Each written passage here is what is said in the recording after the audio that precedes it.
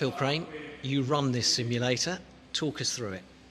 So here we have a full-size mock-up of the F50 cockpit. So we have three positions. Starting from the back, we have the helmsman, then the wing trimmer, and then the pilot. So here in the helmsman position, first thing he obviously has is the wheel, and on the wheel he has twist grips. So these control the rake of the leeward daggerboard. It allows the helmsman to control the ride height of the boat, how high they foil off the water. He also has a few buttons here. This adjusts the speed with which the rake changes, so the gain on the rake. And these adjust the rudders, so you can put differential in the rudders, or you can go neutral right here, so both the rudders are the same rake.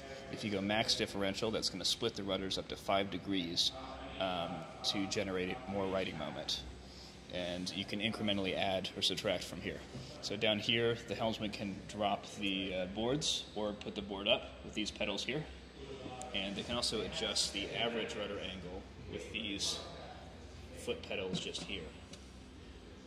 So that will adjust the pitch of the boat. You can go pitch up or pitch down with these two pedals here. And then the wing trimmer position. So the wing trimmer has the wing sheet just here. And they also have the wing twist lever, so that'll adjust the twist in the wing as you go up the leech. They also have a set of buttons right here, adjusting the camber, inverting or popping the wing, and they can make the board go up as well.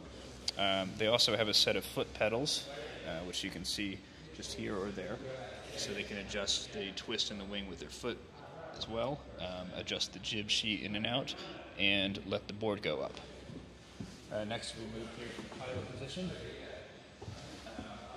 So here the pilot has a screen. They can view the ride height, rudder differential, board rakes and rudder rakes from there. They also have this panel right here where they can let the boards go up and down, change various modes for maneuvers, change how the board drops. And then most importantly, they have a joystick just here. So the joystick will also adjust the rake of the leeward daggerboard or the windward one in maneuvers. These two buttons on top of the joystick will adjust the pitch of the boat by adjusting the rudders, and then moving the joystick side to side adjusts the differential between the rudders, which adds or decreases the riding moment.